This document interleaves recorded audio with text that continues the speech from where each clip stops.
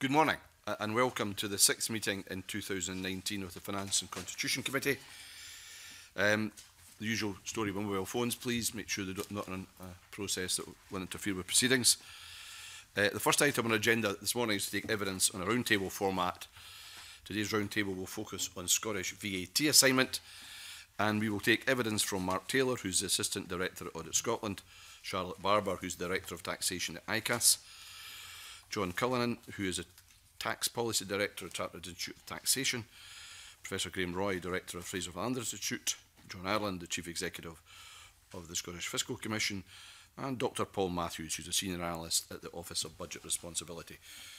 Can I warmly welcome all our witnesses this morning to say, and also to say I'm very grateful for you coming along to this morning to help us with this task, which is on the face of it technical, but when you start digging under a bit, it's quite a complicated area. So I'm sure you're going to be able to help us significantly as part of our discussions this morning. It's intended that this discussion will be as free-flowing as we can make it. We have structured it around three themes. So if you want to contribute, just catch my eye, or indeed Jim's eye, and we'll make sure you can get in to say your piece. We need everybody to contribute as successfully as possible.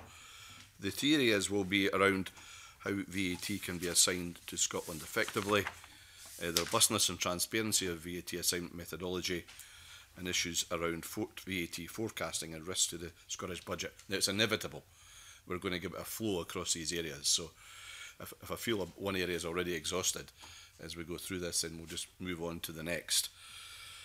With all that being said, firstly we will consider the theme on how VAT can be assigned effectively to Scotland, and I invite Willie Coffey, MSP, to start that discussion. Thank you, Willie.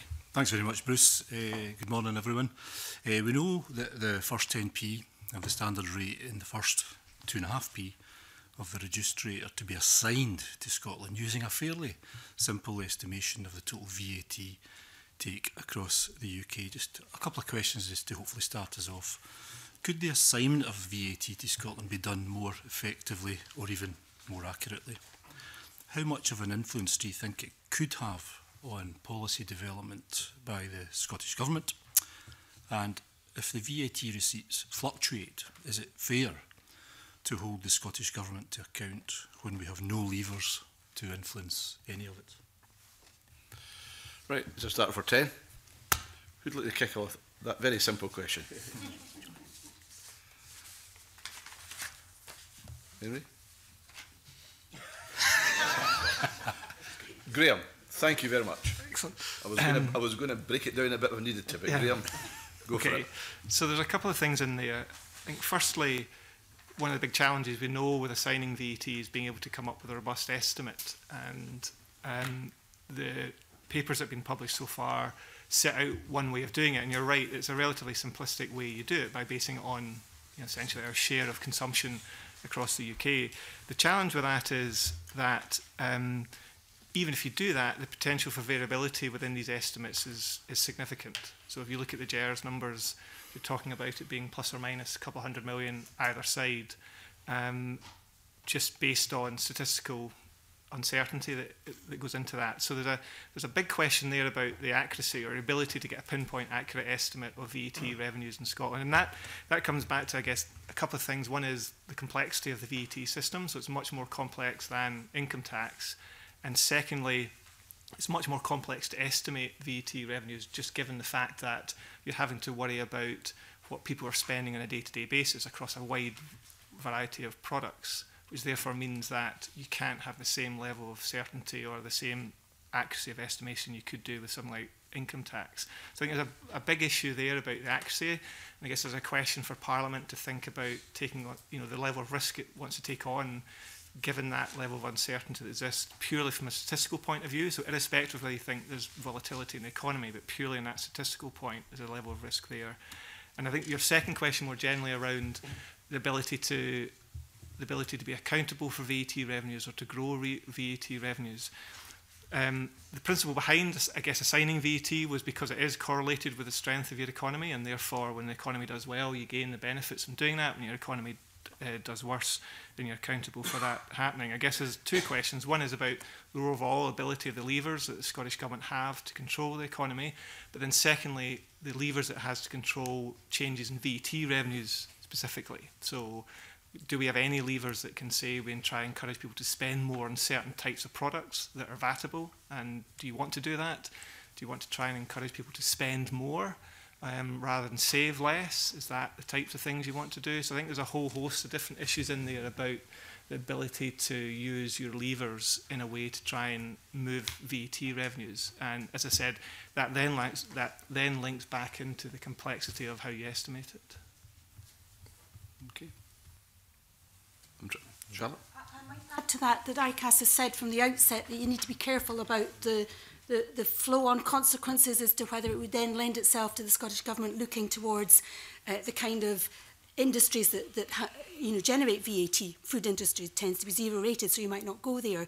There are those kind of issues, but I'm not sure that the correlation is that strong between your individual policies and this VAT assignment model. I'd have thought is much more broad, and it's just the general strength of the economy. Assuming the economy equals spending, might not.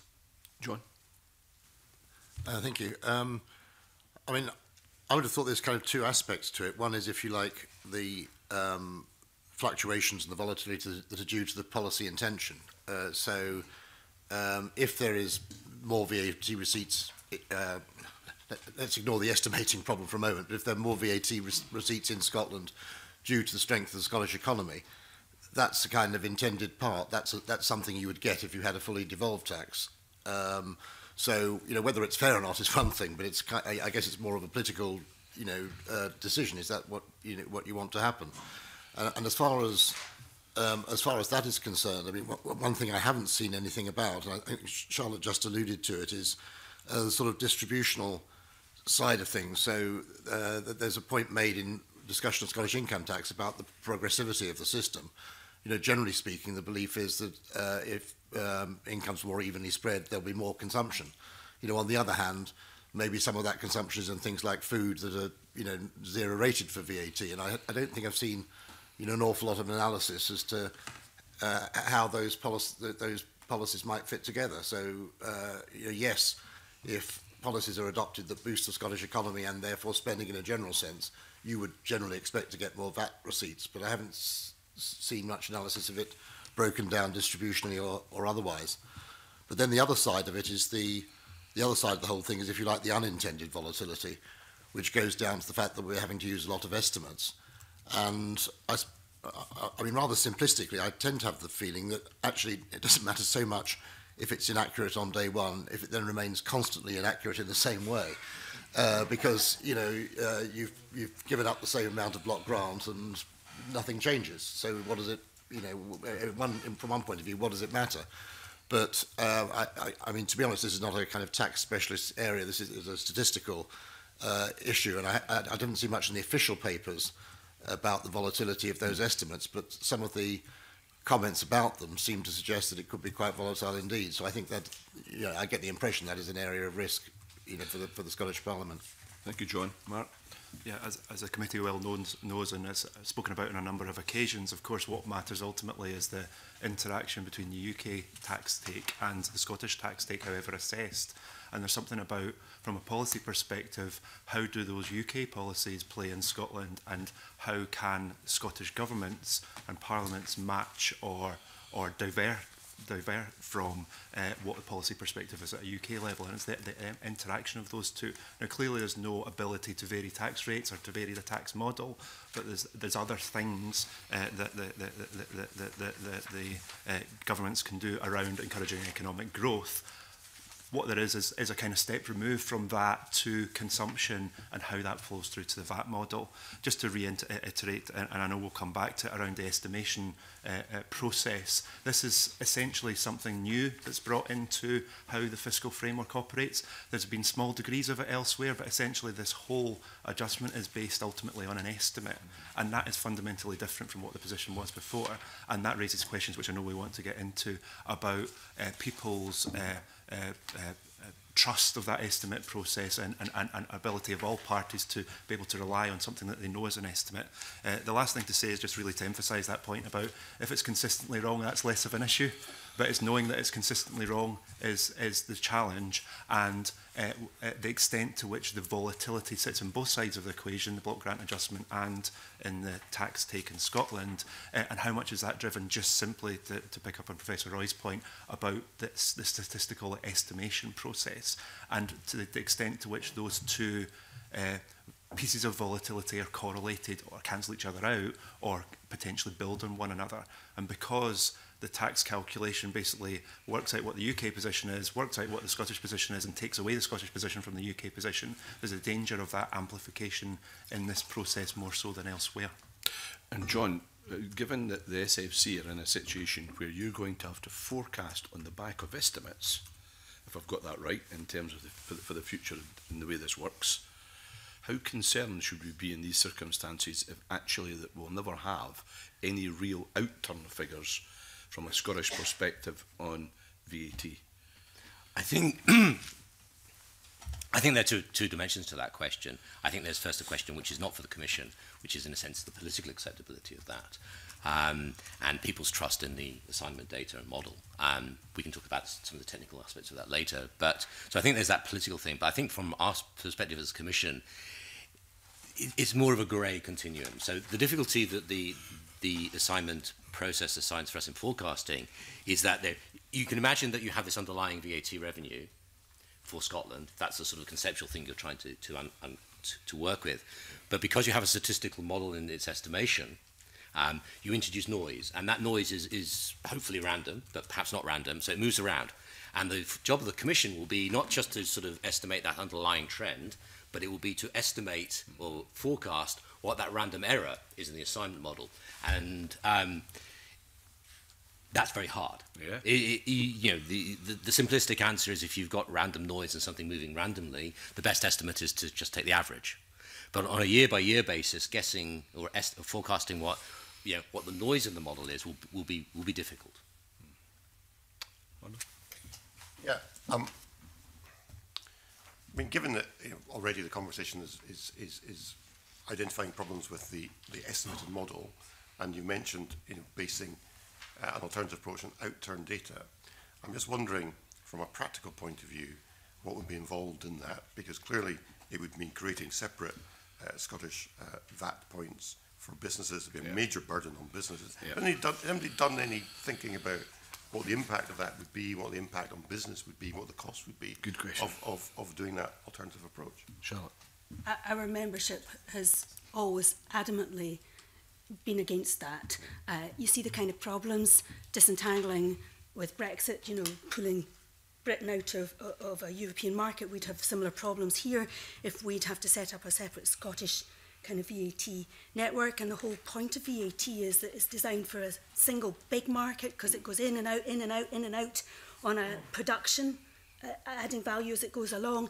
And I think just in broad principles, members in business, members in practice would be very much against the imposition of having to go and do all that administrative work. And even then, I'm not convinced that you'd truly nail it down as to what is Scottish VAT. And certainly in immediate terms, businesses, I think, are under pressure around other elements, whether it be Brexit or making tax digital for VAT. I don't think they would welcome it at all, if that's any help. Sorry. Thank you. I think that's a response that I think would be expected from business in these circumstances. But the point of my question wasn't to suggest that we should do that. Was it should be concerned that the system we're going to use, because we can't do it, is it going to be robust enough? Yes, I was toying with that very problem coming down the road this morning, because we wouldn't want to account specifically for Scottish VAT, and we see the problems in this model, but I think the assignment model is better ultimately than trying to identify proper true outturn VAT. Okay. John? Thank you. I mean, just one point on that. I think it would be understandable to look at it. Well, it would be very burdensome, but you might get a more accurate result. But in one respect, I don't know that you would even then get an accurate result, because of course you would need to design rules to say what Scottish VAT is. I mean, if you look at where the place where a supply for VAT purposes is deemed to take place, that's something that even within the European Union they've kind of redesignated from time to time. You know, when we had the Scottish income tax come in, ultimately an approach to defining Scottish residents was adopted, which is different from what defines UK residents for a mixture of practical and, you know, other reasons. So I don't think you would kind of end all discussion and say, oh, there's a simple answer, that's, you know, a Scottish receipt. You'd have to actually consider and design a whole set of rules to define what it was and then make businesses do it. So I don't think, you know, it would be burdensome, but it wouldn't end all the argument about whether we got it right. Patrick, I guess that leads into some of the area you were interested in. Maybe it's not the right time, but if it isn't, forgive me. But is there a right time? I mean, I suppose what I'm interested in is why we are doing this. You know, as I was saying to colleagues before the meeting started, I was on the Smith Commission, and I didn't argue against the proposal to assign VAT, but I was never a wild enthusiast for the idea that simply assigning a proportion of VAT would achieve any actual objectives. And I can understand the desire that we had to have a big number in terms of the total proportion of the Scottish budget that came from taxes that are in some way under the control of Scottish ministers or the Scottish Parliament. But in the absence of the ability to use policy levers to change the rates or bans or to redesign VAT to, for example, incentivise or disincentivise different kinds of consumption to achieve social or sustainability objectives, in the absence of a great deal of control over things like how much of the money people spend goes through shops on high streets in Scotland as opposed to Amazon accounts, what are we actually going to achieve by doing this? And if it's ended up being more complicated and less convincing than we thought it might have done, should we step back and think again at this point?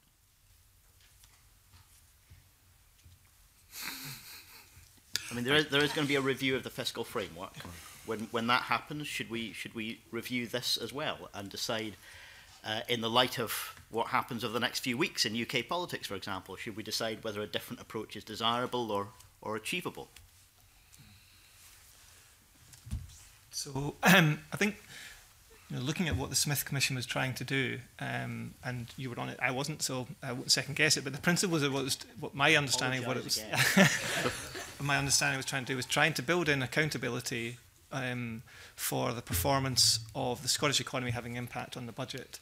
And I think that's fine in principle, but when you look at the methodology about the practicalities of how VAT will be able to do that, there's so much uncertainty within the statistical measures. There's a big question mark about, even if the Scottish economy was to be changing relative to the rest of the UK, would that be actually reflected in the VAT revenues that you receive here in Scotland? And given the uncertainty about the calculations, it could well be the case that doesn't happen. So there's a fundamental question about whether that link on accountability is actually achievable with the assignation, given the complexities of the process of assigning VAT. It's not, so the principle about assigning VAT is solid, but the actual practicalities of doing it, given the costs and the risks involved. I think then there's a second question that the committee might want to reflect on as well about the transparency of the system. And we've already seen that, the challenges around that with people understanding how income tax works, what happens when the statistical estimates change around income tax. But that's based on a much bigger sample, much bigger, more robust than VAT. So there's a question about transparency around the system for that. And I guess then the final point about the Smith Commission as well, about the ability to use Scottish Government levers or Scottish Parliament levers in order to influence the budget. And that wouldn't happen with VAT, not even talking about the ability to change VAT rates, but actually be able to trace through changes in government policy having an impact on VAT numbers. I think there would be question marks around that as well. Does it not also rest on a deeper assumption that at a kind of overall scale, a country scale, more consumption of VAT chargeable goods and products is by definition a good thing? and that what government is going to be accountable for is just maximising that. However, yes and no. So yes, in the sense that if your economy is growing more quickly in the UK, so you're not changing the pattern, you're not changing levels of consumption, or encouraging people to consume more, but just your economy is growing more quickly, then that should show up in terms of your relative performance in VAT receipts. But you're right, you could be a situation where for the same level of growth, if you encourage people to spend more and to spend more in certain types of products, save less, then that would boost our relative performance in VAT. So that assumption would also, your comment you make is right in that context. You'd be encouraging people to spend more, and there's a question about whether that's right or wrong. Perverse incentives in there in terms of whether there's economic value in getting people to save less and spend more in all circumstances. Yeah, in that context, yes. Tom, did you have a comment? Yeah, I just wanted to pick up. Patrick made reference to the review of the fiscal framework, which is due in the next couple of years. And one of the areas that we've discussed previously is whether any consideration should be given to greater flexibility around the Scotland Reserve, given the volatility of income tax receipts. And we've had many discussions regarding forecasts. I think, if I'm correct, Professor Royce, there was a confidence interval around VAT, perhaps a couple of $100 million. If we look at some of the other taxes, we'll be discussing landfill tax. I think the forecast for next year is about 104 million. I think the cumulative forecast for LBDT next year is about 646 million pounds, but 200 million pounds either way in VAT. There was 180 million pounds committed towards the attainment challenge, 120 million pounds to high scale. That is a significant element of public spending that's up in the air, depending upon which way VAT receipts are forecast to be. If we are to take on VAT assignment as, do we have to relook at the fiscal framework and the provisions around the Scotland Reserve to give greater flexibility? Is there enough flexibility within the current arrangements to manage that volatility? Good question. When you go. I'll come in on that. Thanks, convener. I think, as Tom Arthur explains, it's how all these things interact together that provides the challenges to how those the extent of the management job. And where all the bets go against you, that could be a sizable number. Where things cancel one another out, it's less of an issue. And if all the bets go for you, there's effectively a real challenge as how can you spend that windfall in a way that doesn't commit spending that you don't necessarily have the funding for in future years. So that's inherent in the system. In terms of the review of the fiscal framework, there's something about, at this stage, we've not had for the big taxes, certainly for income tax or certainly for VAT assignment, any sense of the actual numbers and the actual reconciliations that will be taking place. So we can talk about it in conceptual terms. We've seen what's happened in the devolved taxes, but as social security plays through, as income tax plays through, and as VAT assignments that plays through, that's when we begin to get a much more of a greater handle on what's the size of that volatility. And I think it's important that we have a degree of track record to help support that review of fiscal framework where we can get more of a sense of the numbers. A challenge for us all at the moment is to get a sense of, well, how much are we talking about? And we've got some numbers, we've got some revised forecasts that give us some sense of that, but until we've got more of a track record, that'll be a hard thing to do. I think particularly in relation to VAT assignment, we've got a conceptual model. We don't have the detail behind that model yet, and what we've got so far is no sense of how that would play out historically and how much that level of volatility is in contributing to that. So it's a big challenge.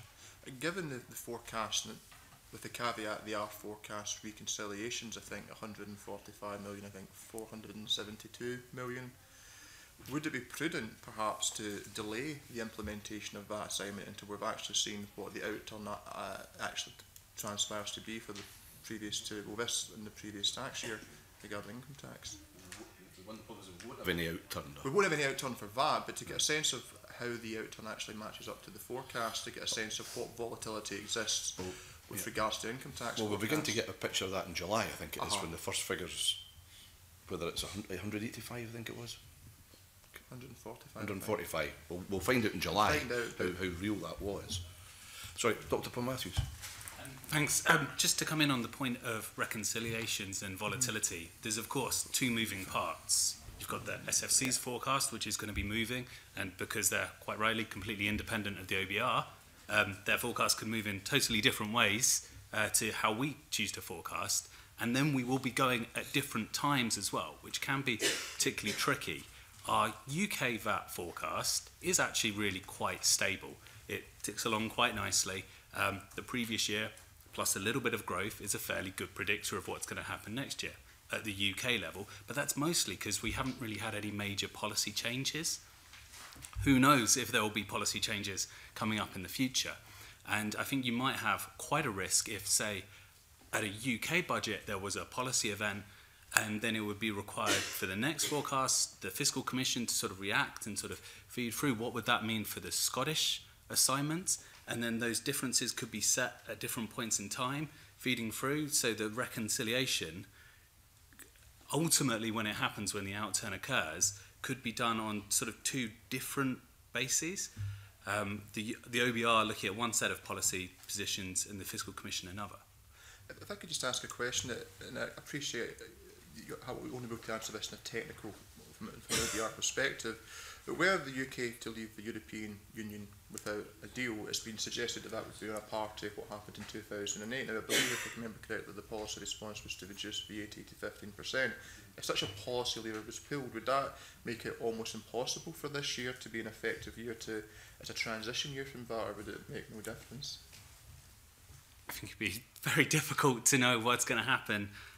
Just give that as one potential example. Yeah, consumption. But the point is, we've actually had a really, you're completely right, we've had a really stable period of VAT policy compared to things like income tax and then stamp duty, LBTT, which are chopping and changing a lot the policy design. It has looked very stable. And then, as you say, if there was a desire to boost consumption in the short term and VAT was used as a policy lever, things can move quite dramatically.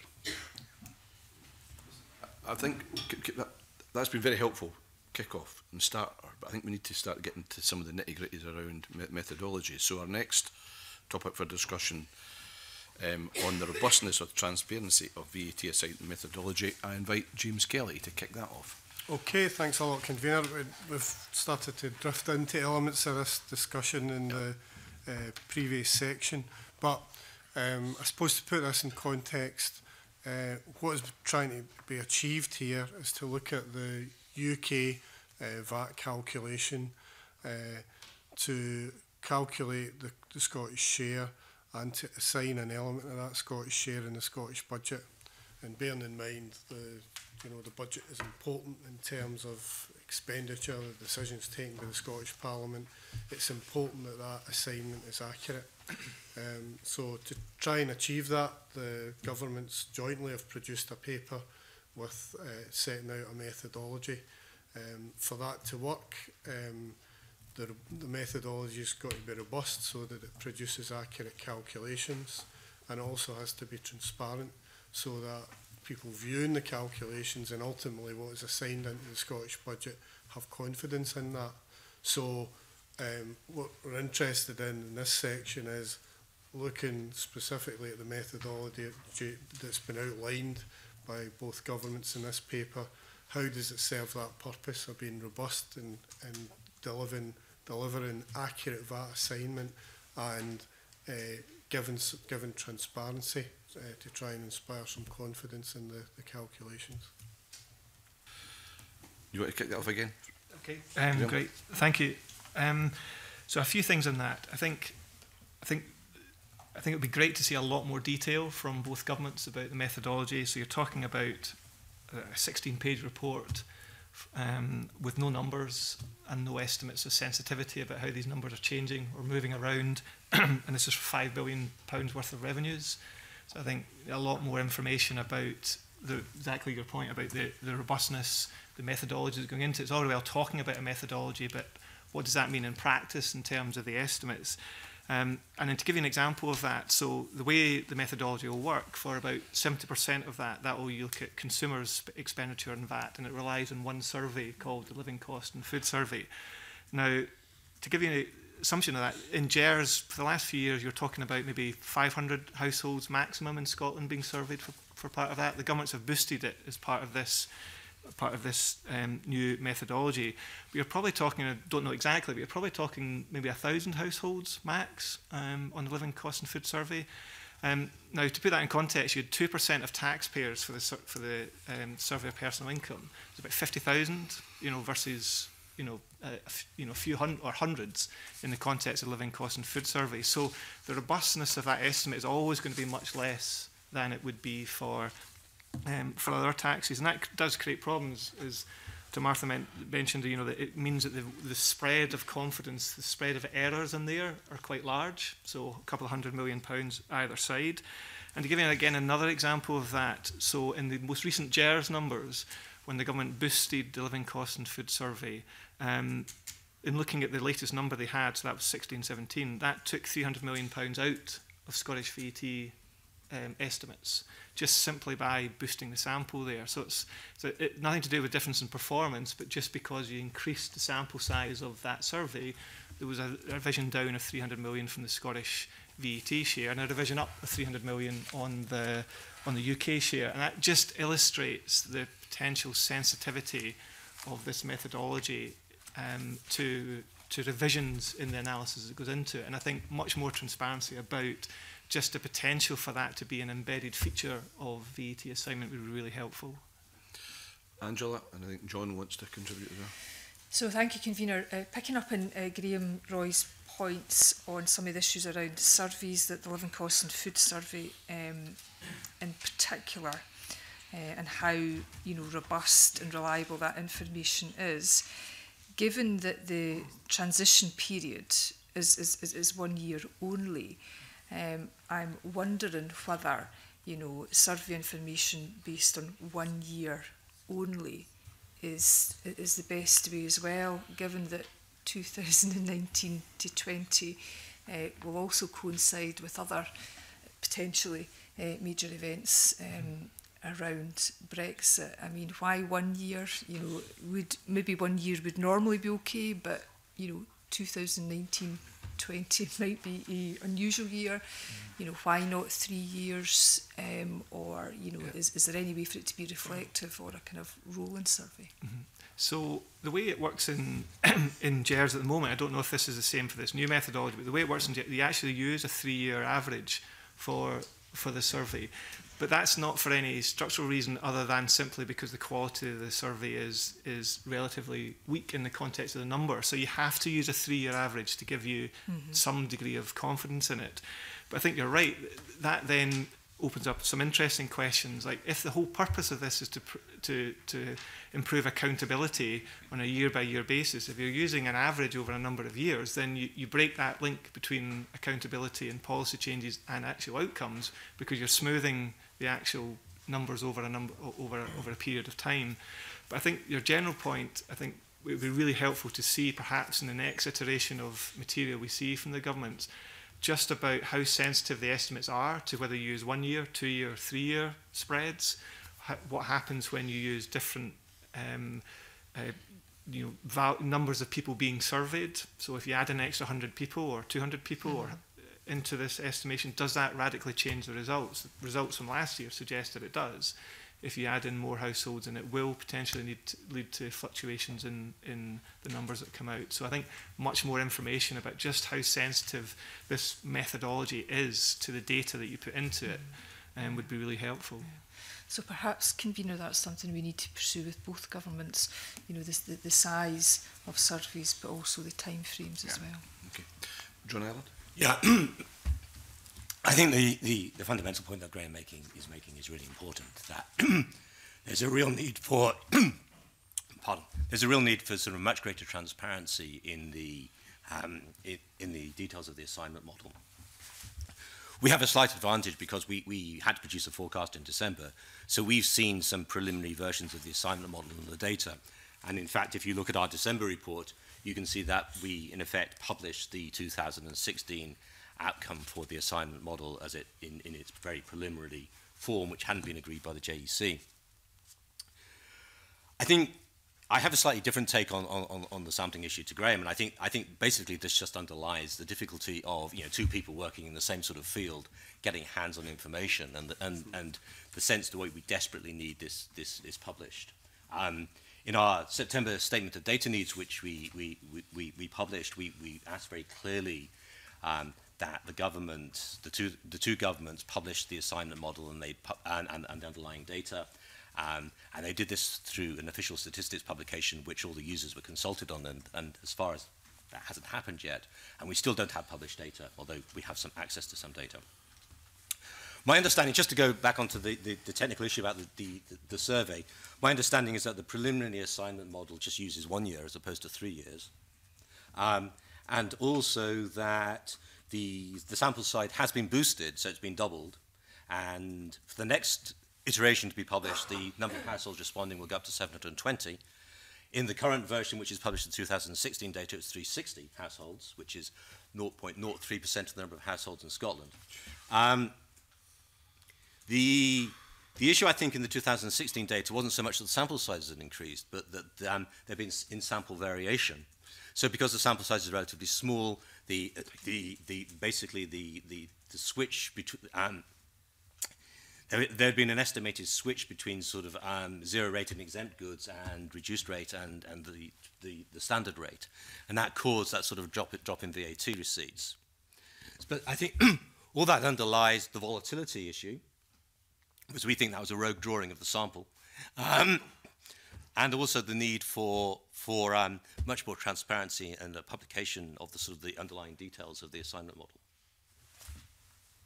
Did you say that the boosted number was 720 respondents. So that's, and you get about on these sort of surveys, you get about a 40% response rate. So we're basing our outcomes on what VAT estimates are on 700? No, not quite.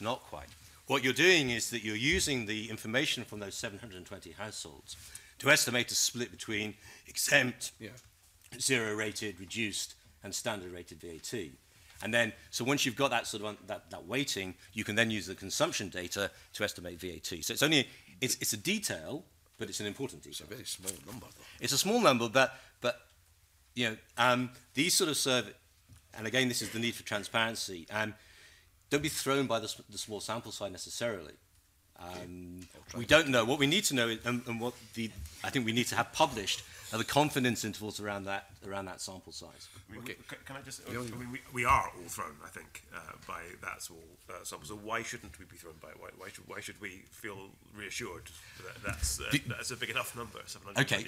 Why shouldn't you feel reassured? Because the statistical properties of samples don't vary in size with the sample size. They vary in the size of the square root of the inverse of the square root of the sample size. Which means crudely, as you increase the sample size, you get diminishing returns to scale in the increased accuracy. Right, okay. And as you reduce the sample size, you have a smaller size. You clear? Let's move on. Sorry.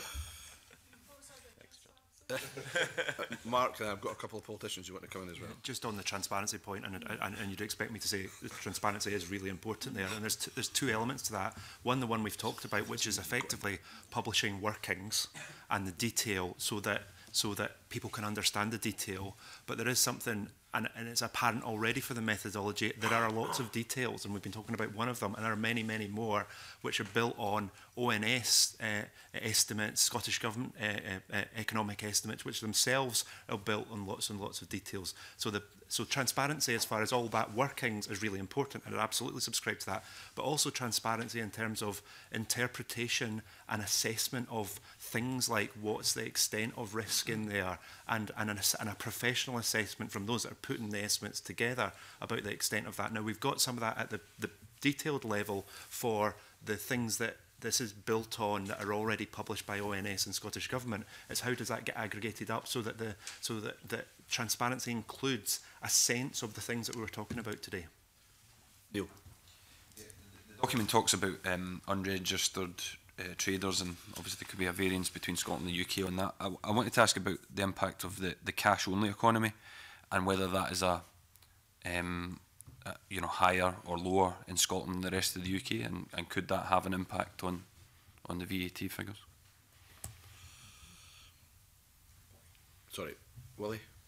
I just wanted to ask, I mean, businesses are VAT registered in Scotland. Is it not a safer methodology to just pick out the actual location data that's coming in, much in the same way as we did with the income tax thing, which we all know was a great success in estimating the numbers of Scottish taxpayers? Should we not Charlotte might give you a reason why that wouldn't work.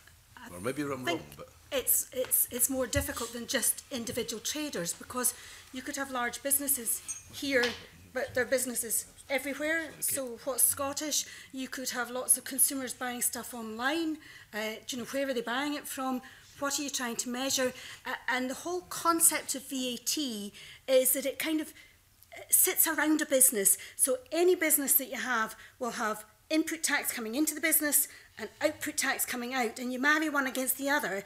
And in a production line, say you've half a dozen processes, in, out, in, out, in, out. And of course, you know how much business goes across the UK.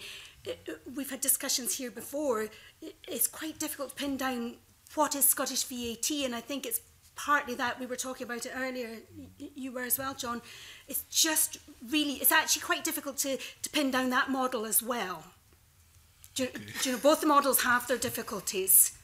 Right, can I just bring this back to an area which I've got concerns about? It's just the very fundamental point about if we put rubbish into the system, we're going to get rubbish out. So, from what I understand, in broad terms, this model for VAT assignment methodology works by applying VAT rates to the estimates of expenditure in Scotland through something called the Total Theoretical Liability Model. Now, I haven't seen anywhere in any of the descriptions from the Scottish Government or the UK Government about how successful that model actually is. If that's the model that's been calculated for the amount of the VAT, and maybe Paul can help us here, how is the output from that model actually compared with the outturn itself, the actual outturn in itself? Does it work, is what I'm saying, because there's no evidence at all in any of the papers we've got about how robust that model is. Yeah. So I'm very happy to comment on that. So it works in that our forecast for VAT, for the purposes that we're using it, which is forecasting, it's okay. But wait a minute. It's okay. What does that mean? Okay. None of our forecasts are 100% accurate, and our VAT forecast at the UK level has lower errors than our average tax forecasts. So our UK VAT forecast is doing okay. So that's a forecast compared with outturn? Yes, exactly. So what's the key okay. thing is... Tell me, what is the variable in there then? What is the difference in that okay? I'm going to answer a slightly different question, which is, we know the money that's come in to HMRC, the receipts. That is a definite known outcome. The VAT theoretical liability model is estimated, built up from a lot of ONS estimates for consumption. Then there's various judgments made about what is standard rated and zero rated, similar to the assignment methodology, so you get this total theoretical liability. Now, this number is a lot higher than the actual VAT receipts. The difference between the two is known as the tax gap, the VAT gap. It's a residual. There's lots of things we don't know what is going on in there. It could be genuine aspects of the tax system which are just not captured in the theoretical liability model. So, for example, businesses under the threshold, but it could also be things like avoidance and evasion that's taking place. This VAT gap is quite large. We're looking at sort of around 8%. For the forecast, this is not such a problem because, as we were discussing earlier, if the error is kind of constant going across the forecast, and this is what we assume with the VAT gap, other than some measures, policies that the UK government have introduced, generally it's doing an okay job holding it fairly flat. But it is a large difference. I guess so. The real question for us is, because this is going to be a tax based on relativity between the two jurisdictions. What will happen to the Scottish tax gap, and how do we know how it's going to perform, what that level it's going to be compared with the rest of the UK? We will never know, because we will never have Scottish receipts. The difference is between theoretical liabilities and receipts, which is known at the UK level, and we'll just have theoretical liabilities in Scotland. John? Could I just help, just by giving some numbers, perhaps? Numbers can sort of tie things down. We've been looking at the OBR's forecasting record of this because it's obviously gives us a sense of how difficult this is going to be forecast in Scotland. if you go from their March 2012 forecast onwards, their two-year ahead forecasting error has been about 2.4% on average, which Paul is absolutely right, is lower than their a similar sort of thing across all their fiscal forecasts, but it's higher than the income tax forecast error, which is about 1.7%. So you can get a sort of sense of the relative magnitudes there. And just on that VAT gap point, Paul, my understanding is similar to Paul's, and certainly when we're doing our forecast model for the assignment model, we use the UK data on the tax gap to move from the Scottish theoretical tax liability down to our forecast of Scottish receipts. Okay, John. Okay, John. Thank you. I just want to say a bit about this difficulty of working out even conceptually where sort of that belongs. I mean, last night I paid a hotel bill and there would have been VAT on it. So, that hotel, consumption took place in Scotland. But, I'm not a Scottish resident. If I'd come up here for a kind of ordinary run-of-the-mill business and that VAT was, quite properly reclaimed, it would depend on the outputs of that business, what took place where. And if you just took the receipts from the hotel chain, first of all, if they've got hotels in England, they'd have an extra job of work to break down what took place in Scotland. But even then, you wouldn't get to, in quotes, the right answer. So I think we've got, here we've got forecasts, which possibly stand to be corrected by outturns. But I think we've also got estimates for things where it's not even totally clear what the conceptually right, accurate answer is. That's the difficulty, I think. Question, Paul, as well. In terms of the tax gap issue we're talking about here, in terms of the methodology that's going to be used for Scotland, frankly, I just don't know. Will it just be assumed the tax gap is the same in Scotland? Yeah, I think because it's going to be based on the theoretical liabilities in Scotland and theoretical liabilities in the UK, it kind of effectively ignores the tax gap. But there are many reasons why the tax gap could change in lots of odds and strange ways, but I don't think that would be a particular problem for the assignment methodology. Okay. Any other questions folk have got in this area before I ask another one? Just before we move on from methodology, I noticed that in the paper produced by the government, that say the Scottish VAT assignment model is similar to the VAT revenue sharing arrangements the Canadian government uses with some Canadian provinces. So I just wondered if any of our guests knew which Canadian provinces and how that was working out, and whether the affected Canadian provinces were happy with arrangements. Yeah, how robust is it in Canada? Because if it's going to affect what we do here, we need to know. You're looking at me. Well, I should say we are wide. just a bit of context. We are publishing a new forecast this afternoon, so we have been very busy. I read this on the train up, and that exact point on the Canadian provinces was very interesting. I made a note to look into it because clearly looking at international context is really useful for these things. This is what we've tried to do on income tax to understand behaviour changes, looking at different states in the US, different parts of Switzerland. And so actually looking at some international comparators, that would, I think, be a potential good step forward for this work.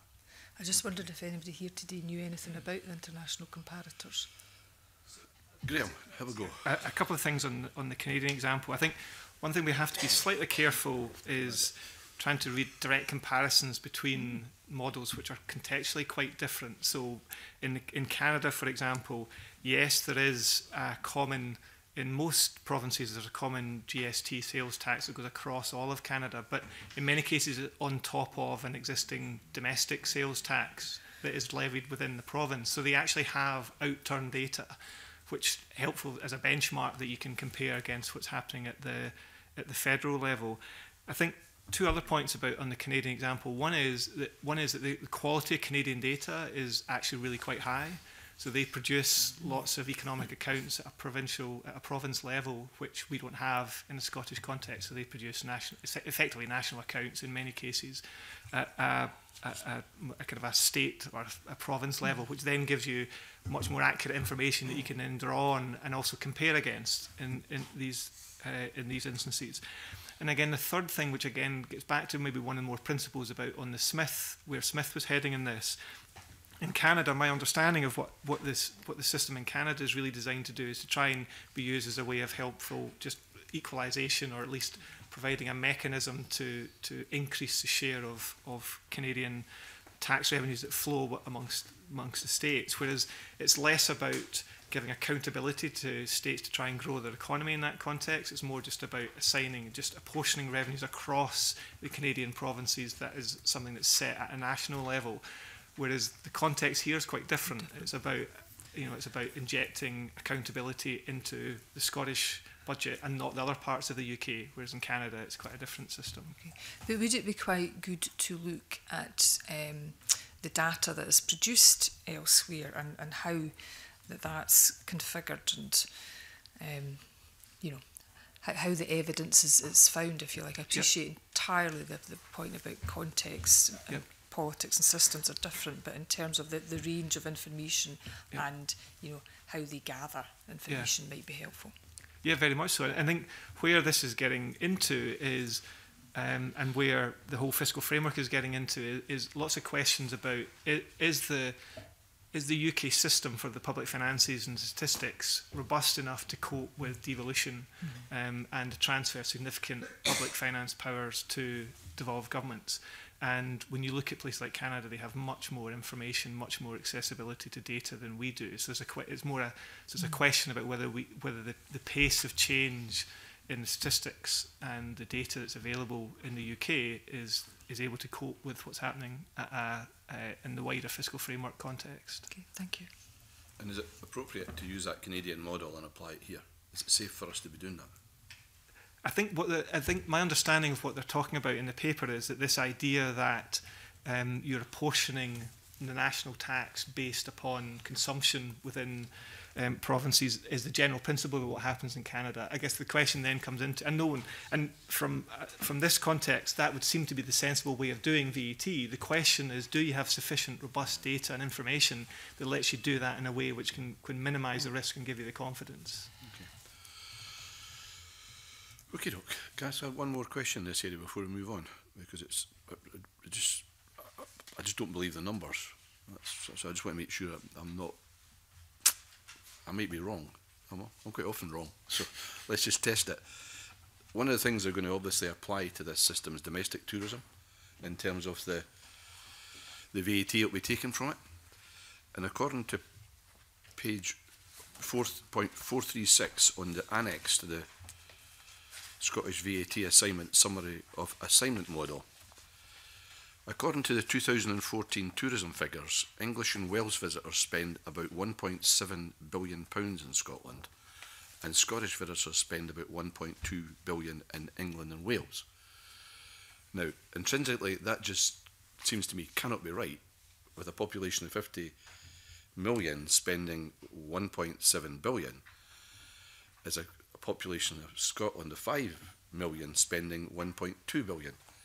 It's my sense that figure needs to be challenged, right? Or is it? Has anybody got any thoughts? If nobody's got any thoughts, I'm going to challenge the figure. Because it just seems to me intrinsically it can't be right. But there's nobody responding to it. So, on you, Paul. I'm not going to comment specifically on that figure, but there are a lot of other data sources beyond the Living Costs and Food Survey which are mentioned in here. And I think one of the things that you probably want to be concerned about is how maybe that's right, maybe it's wrong, but actually if the error is constant, then it shouldn't be a problem.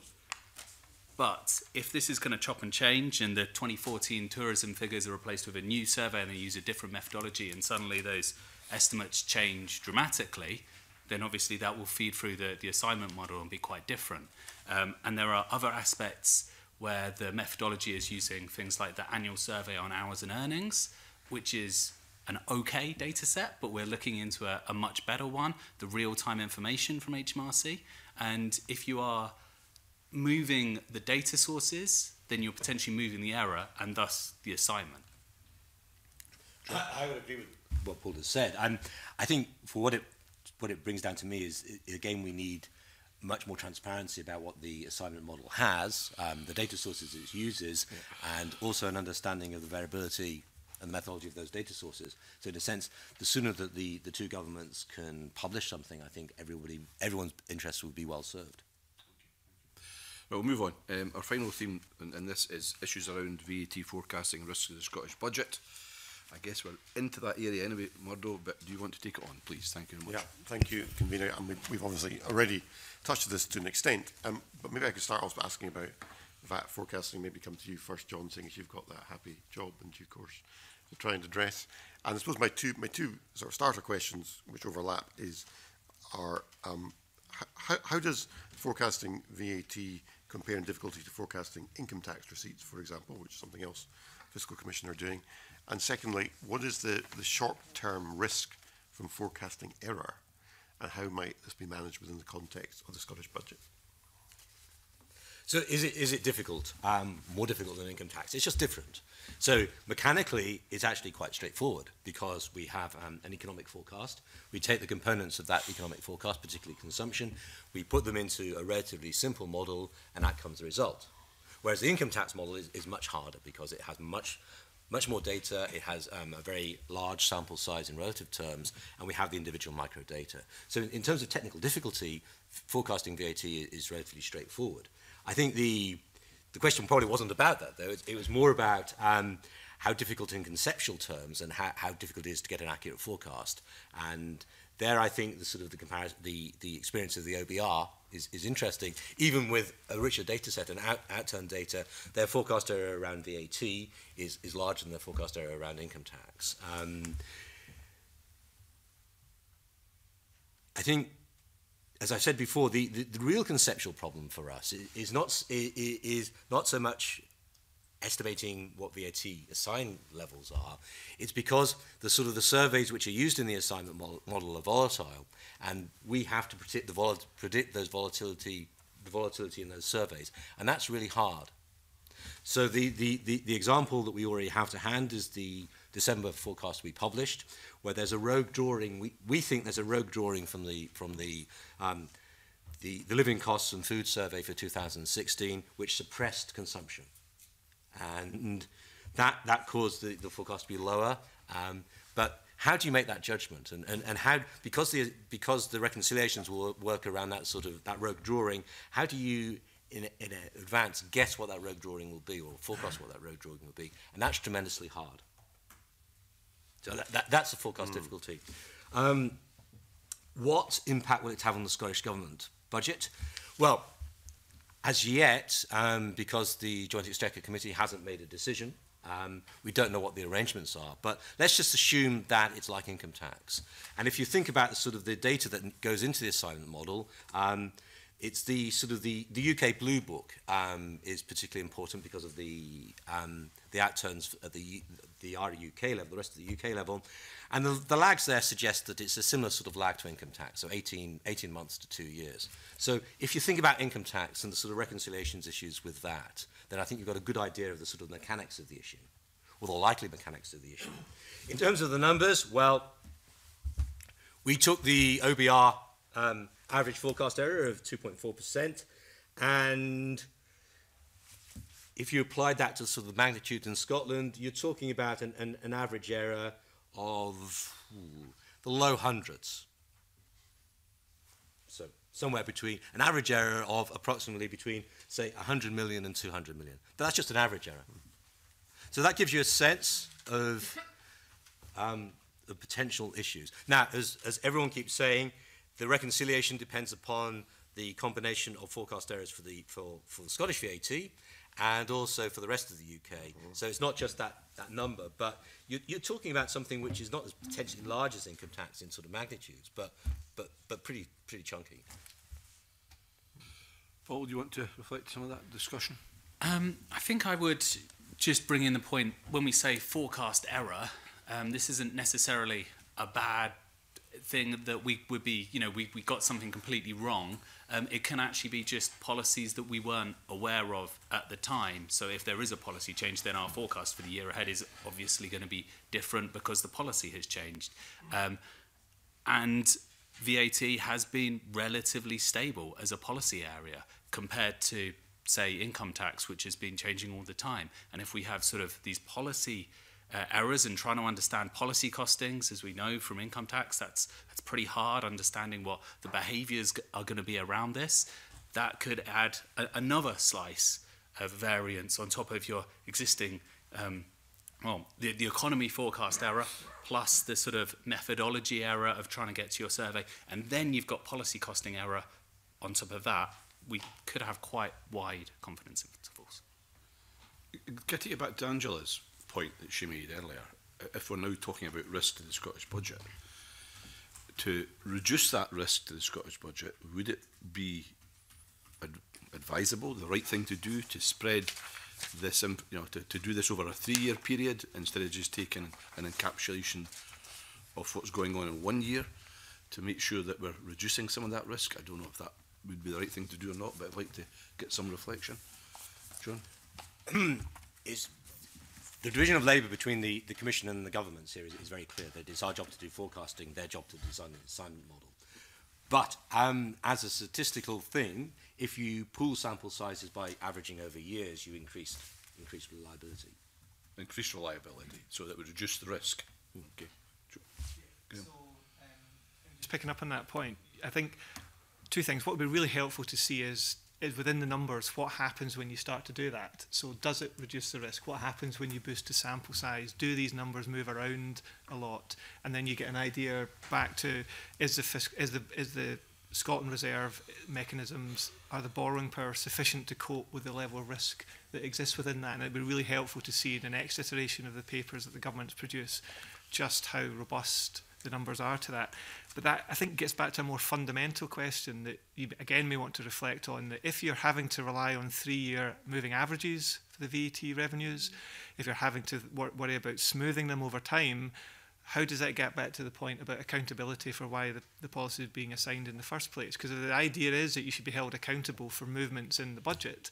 That happens with income tax. If you can then see if your outturn is lower, therefore you have to pay back the forecast. But if you're smoothing out VAT revenues over 3, 4, 5 years, all you're really doing is replacing Barnet with something that's very similar to that, but it's just smooth over a number of years. So you break that link between the accountability and the policy implications. Anybody else want to contribute at this stage? Paul?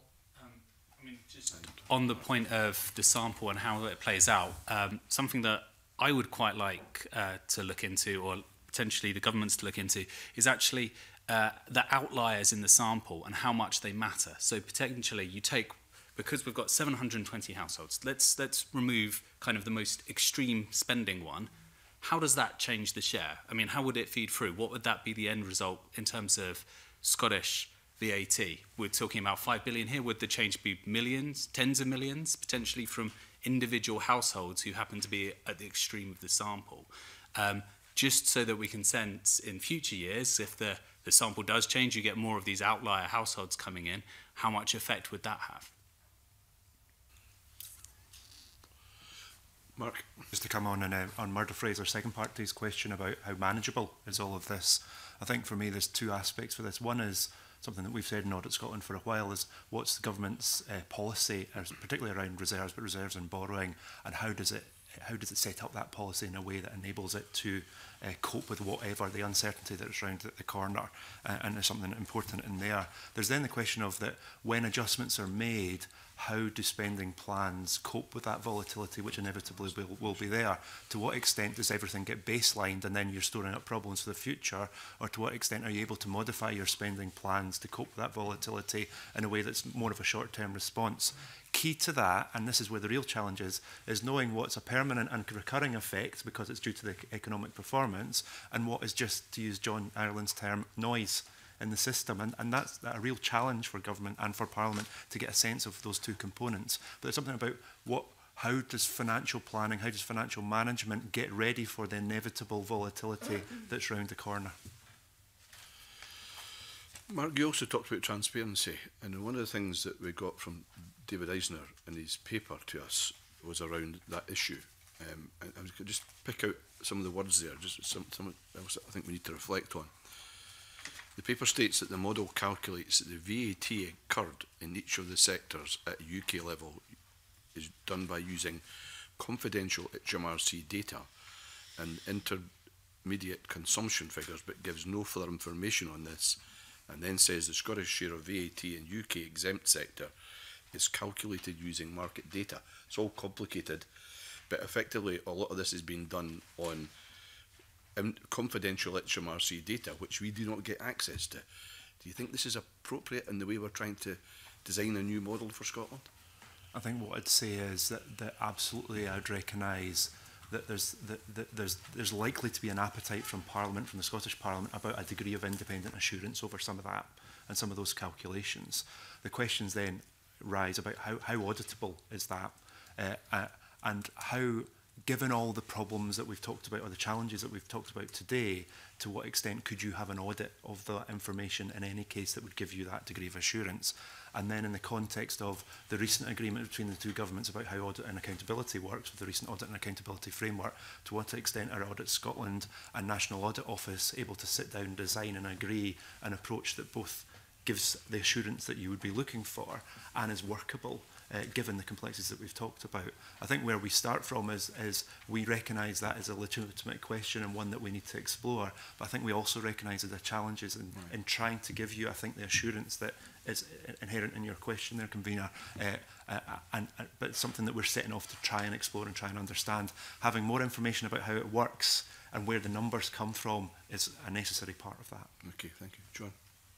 Thank you. I just wanted to say, if you like, on behalf of HMRC, I mean, they have a statute that governs them that basically makes it a criminal offence to reveal anything to do with particular taxpayers' affairs, but also anything that could be reduced to that. And quite understandably, therefore, they have, they have an institutional aversion to risking that. So, in fairness to them, I mean, I can totally see that the issue doesn't make for transparency or accountability, or for being capable of explaining very easily to the public, particularly if there are adverse changes that are going to cost them more taxes. But to solve that problem at the root, one would need to look back to that criminal statute. It's not just a question of HMRC behaviour, as it were. Okay, that's a good balance. Thank you, Paul. On that point, we regularly bump up against that taxpayer confidentiality issue when we're trying to understand why forecasts have changed. And HMRC are very robust in defending taxpayer confidentiality. But I think there could be something which is quite tricky here. Say if outturn changed quite dramatically, and then the answer was, well, something's happened in some confidential data, and we can't tell you what it is, but you've got less money or more money. That might be quite a hard message to explain or sell. Yeah.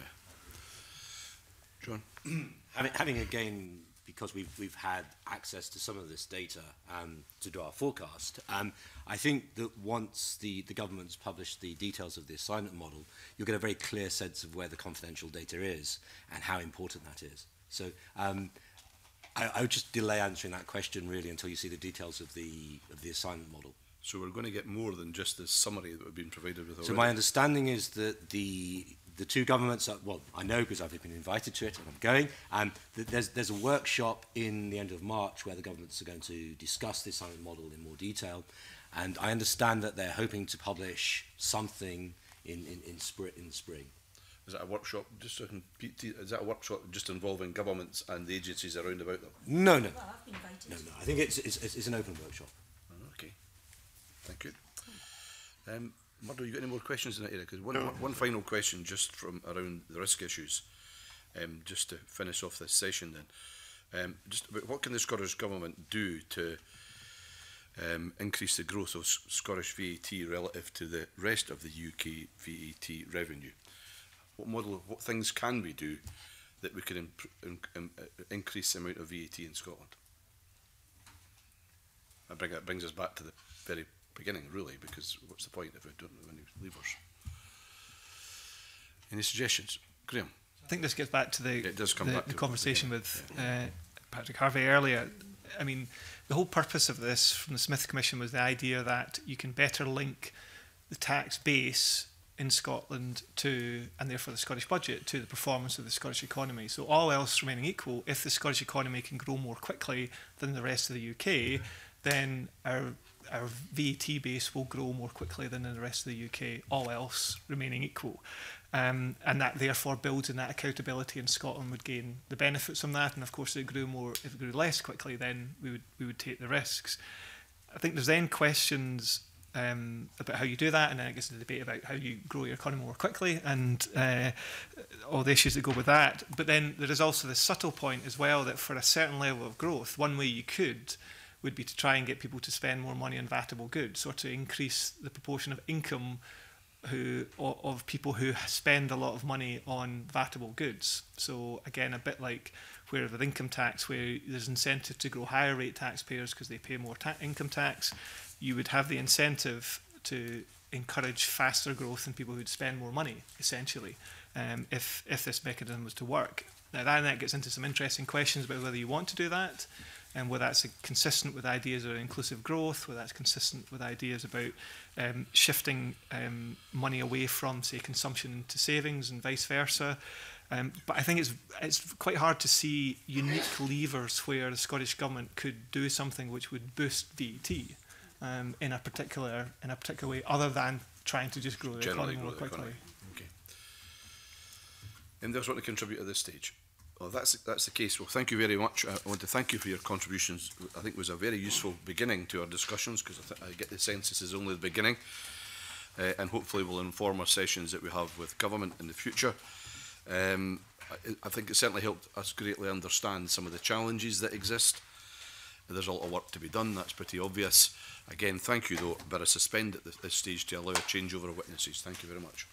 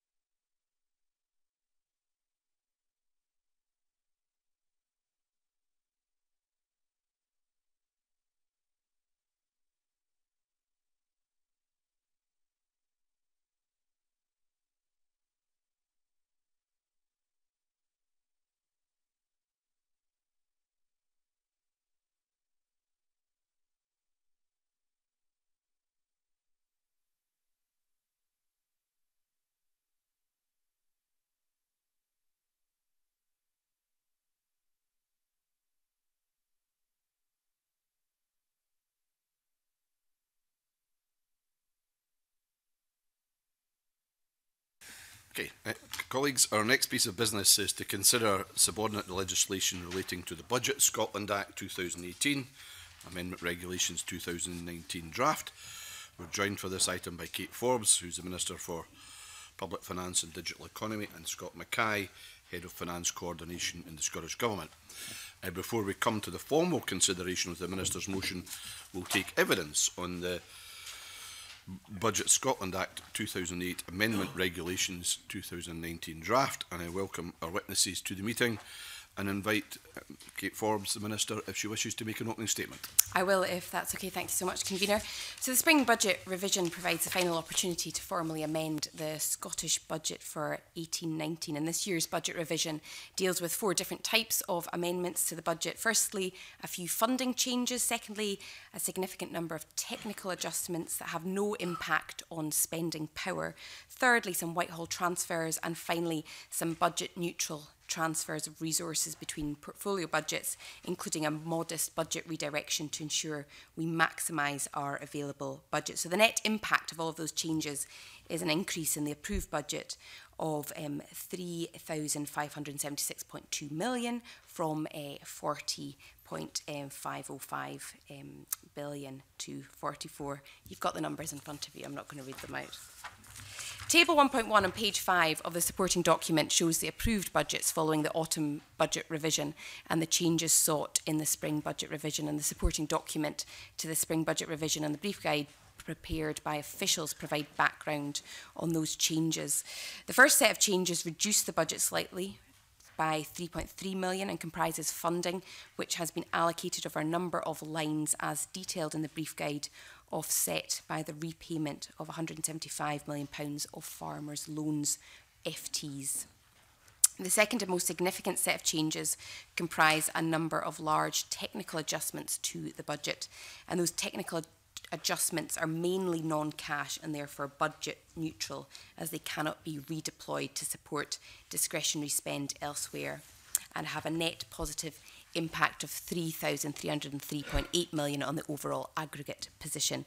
It's necessary to reflect those adjustments to ensure that the budget is consistent with the accounting requirements and with the final outturn that will be reported in the annual accounts. So by far, the largest of those adjustments relates to an increase to the AMI provision for future NHS and teachers' pension costs. And that flows from the outcome of appeal court rulings on the judicial pension scheme and firefighters' pension scheme discrimination claims.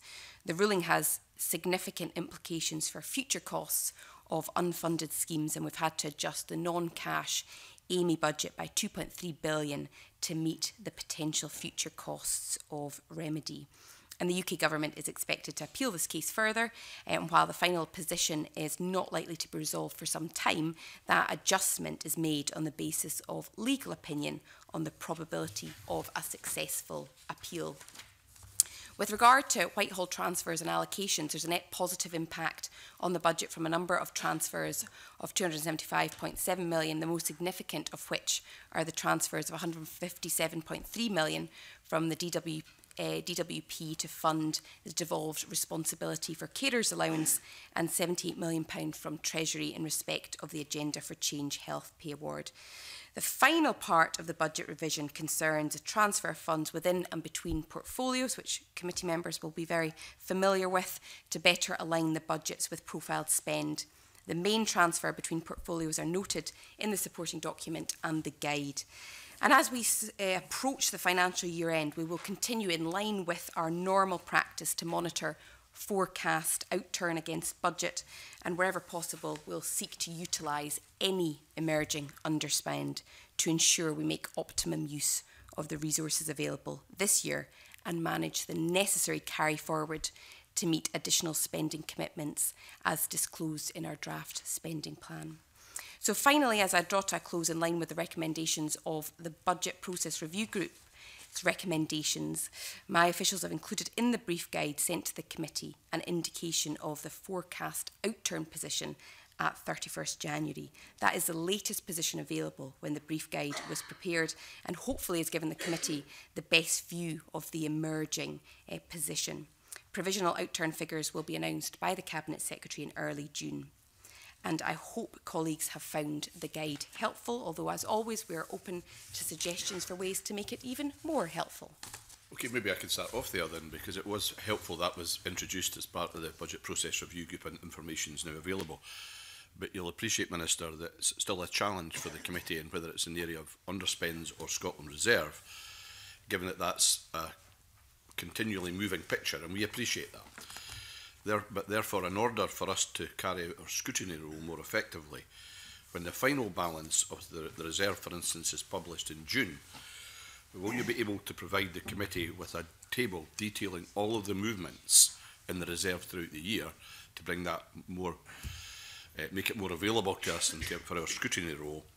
And while I recognise more movement yet may transpire, are you in a position at this stage to see how much the reserve will be available to meet any of the potential shortfall that may come from the reconciliation process in relation to income tax and the fully devolved taxes once the outturned figures are available in July, because that will be an important moment, obviously. So I suppose, yes, in principle, very happy to provide the committee with those final figures. In terms of getting your head around the figures in front of it, as obviously members will be aware that that position changes quite regularly. So we were keen to give you the most up-to-date position, but recognise that it means reconciliation can be a challenge. So very happy to commit to providing more information. You mentioned the point around devolved taxes and the need for reconciliation, and obviously that with the first reconciliation due next year, as part of the forecast residual balance, it states there that devolved taxes income forms £136.2 million there to ensure that we are prepared for reconciliation. So it's 136.2 in the reserve for that purpose, and if it turns out that the estimate is correct. So that's the forecast. Okay. That's the forecast of the surplus tax receipts that we're holding in the okay. In the reserve. That's quite clear. Thank you, Murdo. Yes, thank you, Convener. Good morning, Minister. Just to follow up to the Convener's question, looking at the forecast residual balance for 2019-20, which is in the table in Annex C from the brief paper, and there's a balance forecast of 300.2 million, broken down. You just explained 136 million that's there for devolved taxes income. There's 85.5 balance set aside to fund spending commitments. Can you just explain what those spending commitments are? Yep. So those spending commitments could, for example, be used. Members will be aware of recent coverage on things like teachers' pay. So those that balance that's set aside for future spending commitments will likely be used to support known pressures, for example, the teachers' pay agreement. But there's not a specific ask that this is tied to at the moment. It's more of a kind of float that's there to deal with things that might arise in future. In the spirit of managing our finances prudently, yes, we recognise that over the course of the year there will be emerging challenges that need to be met. So that's reflected in the residual balance. Okay, thank you. And then just one more question, Convener. The figure for financial transactions, 78.5 million, where does that arise from? Is that Treasury Barnett consequentials? So the financial transactions there are in relation to that's after allowing for additional spending commitments of £47.5 million in 1920, and that is principally the repayments of farmers' loans that are contributing to that balance. Okay, and presumably there are restrictions by what that money can be used for. Yeah. And activities in hand to explore how we can best deploy that in 1920. Okay, all right, thank you. Anyone else got any questions? James? Just a small question on the residual balance in the reserve before I go on to another question. This 300 million figure, does this include the £54 million that was transferred to the reserve as part of the information that was released by the Cabinet Secretary at stage 3 of the budget? So the £54 million, so in terms of the follow-on from, so that's the balance of the additional consequentials that were received very late on as a result of the UK supplementary estimate. So what we've tried to do in that table is show that net position, so that 300 does effectively include that remaining balance. Right. Okay. I mean that's clear. So whereabouts is that then? And it's obviously included in one of the other lines. Well, you can see in the table that was provided there, we come down when we look at 1920 spending commitments. We've got the expenditure commitments reflected in the budget bill of 313.5. Yeah. Then the stage 2 additional funding of 94 gives you 407.5, and then we've brought in there those late additional budget consequentials in offsetting those additional spending commitments. So that just leaves the pot at the bottom. So we've brought the full amount in there in arriving at the remaining balance that's available. So, sorry, so just, I'm not trying to be awkward, I'm just trying to understand it. So where, you're saying you've brought that amount in, where is the 54 million included in what line in that table? Yeah, it's the difference between the 148 that's brought in there and the 94 that's already allocated. So the balance of 54 is effectively supporting wider expenditure. Right. But so the way it's reflected is it's just coming down to be reflected in the reserve. It's been deducted from that line. Right. Okay. Right. That's fine.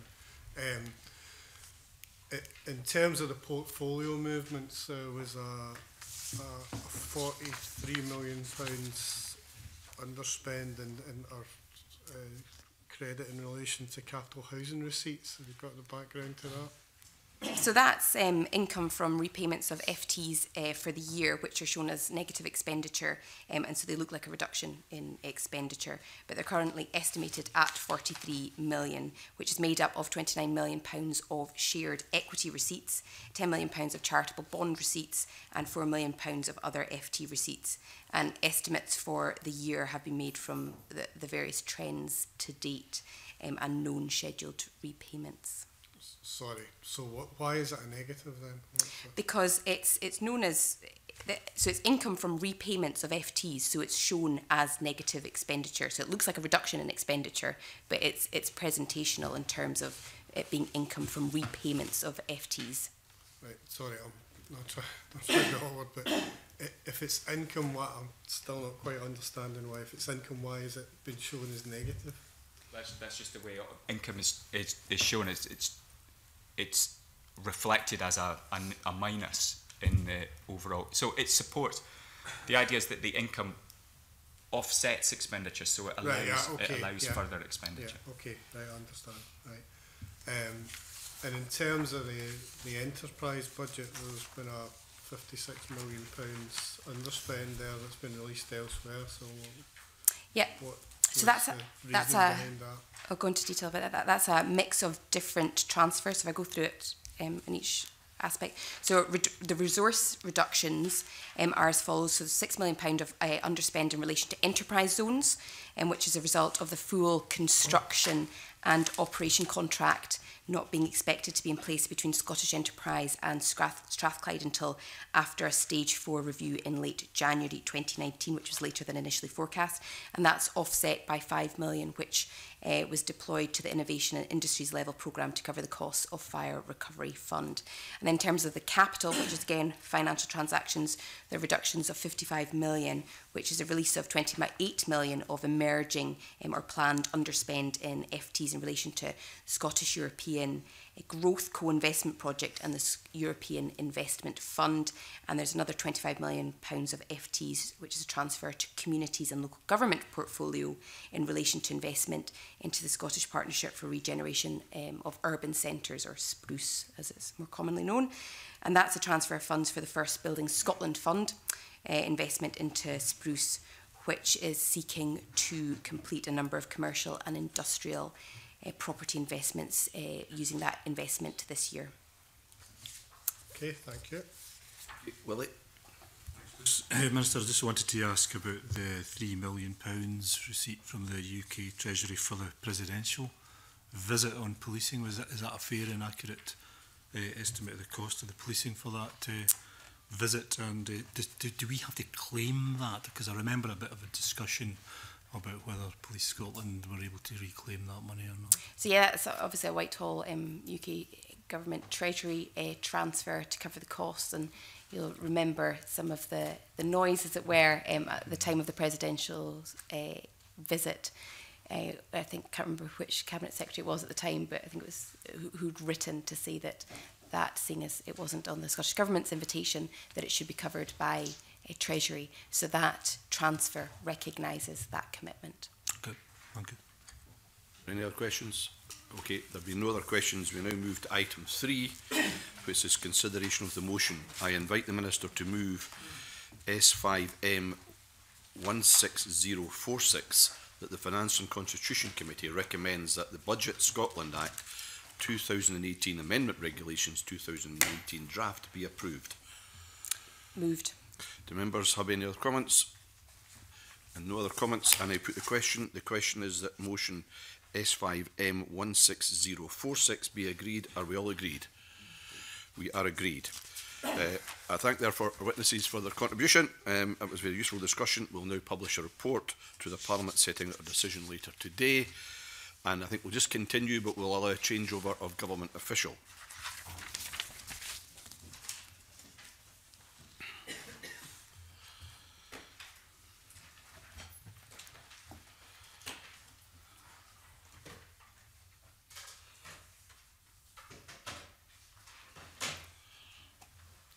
Very neat transfer. So our next piece of business is to consider the subordinate legislation relating to the Scottish landfill tax brackets, standard rate and lower rate bracket. We are joined for this item by Kate Forbes, again the Minister for Public Finance and Digital Economy, and Ewan Cameron Nielsen, who's the Finance Director of the Scottish Government. But before we come to the formal consideration of the Minister's motion, we will take evidence on the Scottish landfill tax standard rate, lower rate order 2019. Again, I welcome our witnesses to the meeting and invite Ms Forbes, the Minister, to make an opening statement if she wishes. Very briefly, that the order specifies revised amounts for the standard rate and the lower rate. So the standard rate, the figures will be in front of you, and those proposed rates would come into effect from the 1st of April 19. And the committee members will wish to note that they match the UK landfill tax rates from 1920 as set out in the UK Finance Act, because we want to avoid any potential for a new phrase that I learned this week, which is waste tourism, to emerge as a result of material differences between tax rates north and south of the border. Okay, anybody got any questions? Angela? Thanks, Convener.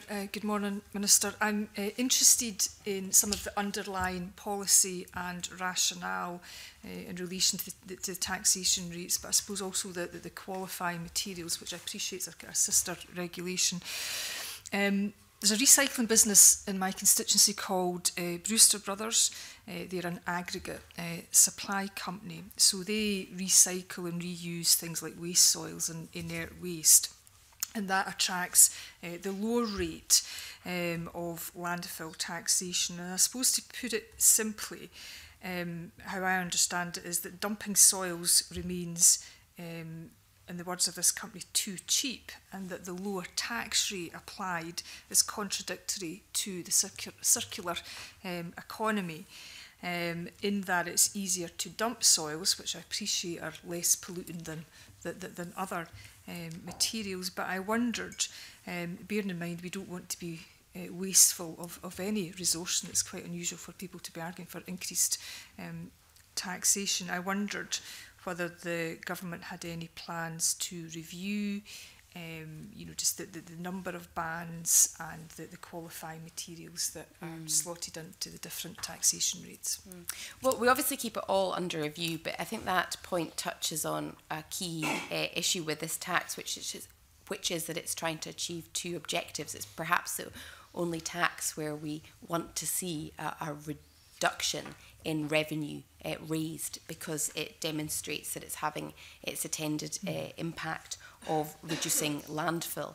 And I mean, it's clear to see with the figures over the course of the last decade that total landfill volume has fallen, and looking at the forecasts, which the SFC revenue forecast over the course of the next 5 years, again, it demonstrates that it's having the intended impact of actually decreasing revenue from the tax. However, having said that, in light of the objectives of this tax, we'll certainly keep the rates under review. And one of the reasons for changing the rates this year is to ensure that we are achieving the objective, and it isn't the case that materials are just being moved across a border, for example, but that we actually are reducing the overall amount of landfill. So I think that example touches on the key objective of this tax, which is A, to bring in revenue, but secondly, to reduce landfill. We know that landfill is decreasing, which is good. We know that the revenue forecasts are decreasing, which ironically is good. But we need to keep an eye on unintended consequences, and particularly around the behavioural impact on companies. Okay, and I appreciate, thank Convener, that the Minister says that this is constantly kept under review, but I wondered if there was maybe a specific point in time, either in the short or medium term future, where there will be a more granular look at unintended consequences. Yeah, and that has to be done in conjunction, obviously, with the Cabinet Secretary for the Environment. And I know that she and Mr Mackay will be meeting again in the not too distant future to discuss how both portfolios are managing this tax to ensure that it reaches its objectives. Okay, thank you. Alex, I neglected to bring in the last discussion, forgive me, and it's landfill tax. My question in the last session was answered. Okay. On this landfill tax, obviously we're supportive of the landfill tax aims. However, one of the unfortunate consequences is the increase in fly tipping. I just wondered if you could demonstrate how the additional revenue is going to go to those, particularly councils, who are having to deal with this issue. Yeah, well, obviously, with all sources of revenue, it is then redistributed through to local authorities. But I recognise that on an issue like this, it's got to be a partnership approach with local authorities, because often local authorities are managing and doing the collections as well. So, and SEPA have a key role to play too when it comes to fly tipping, and they obviously launched their campaign in the middle of last year to raise awareness of fly tipping and make clear what the fines were for fly tipping. But there's also a role too, I think, finally, just to close, on different public bodies in Scotland working together well. So Revenue Scotland have developed a reputation for better compliance because they work so closely with SEPA. And on landfill tax in particular, the levels of compliance are improving significantly because of that partnership. So I think that's probably the key way where we will get a grip of fly tipping, as well as resourcing local authorities. Thank you. Thanks very much. Good morning. You mentioned the Fiscal Commission forecasts on landfill tax, Minister, and those forecasts are based on a central assumption that the ban on biodegradable waste going to landfill in 2021 will actually be implemented. And you'll be aware that late last month, COSLA expressed serious doubts on that, saying that they think it's unlikely that can be achieved on the timescale expected. So, if it is implemented, that will continue to reduce the revenue from landfill tax. If it isn't, obviously it may raise more revenue but fail to achieve the policy objective. So can I ask, first of all, what assumption the Scottish Government is working on? Is the Scottish Government working on the assumption that that ban will be fully implemented in 2021 as planned? And secondly, moving on from that, if that does happen, obviously that means revenue takes a big hit, but one of the consequences will be more waste going to incineration, recyclable waste going to incineration, which obviously doesn't have a serious place in a truly circular economy either. The UK government has indicated that it intends to look at the option of introducing a tax on the incineration of waste. And can I ask, is the Scottish Government looking at that, and has it discussed the potential for a necessary transfer of powers to implement that kind of policy. Thanks. Well, there's a lot of different questions in there, so I'll try and take them one by one. Firstly, I'm very aware of the points that Patrick Harvie raises. This ban has been set in legislation since 2012. So it is disappointing, I think, that local authorities having had significant time to prepare, there's still uncertainty around the readiness of some councils, which is disappointing. We know that 14 local authorities have long-term solutions in place, and that includes the major authorities like Glasgow, Edinburgh and Dundee, and the other authorities have interim solutions in place. Our focus now is trying to work with those authorities who do not have a solution in place to identify ways, such as using collaborative procurement and improved recycling, to comply with the ban as soon as possible. So at the moment, although some of these questions are for the Cabinet Secretary for the Environment, our intention is that that ban, which has been in legislation since 2012, would still be our objective. And that was reflected in the Scottish Fiscal Commission's forecasts most recently. But that work with COSLA and with local authority waste management services continues to try and address that challenge. But our policy still prioritises waste reduction, and I think that is reflected in the forecasts.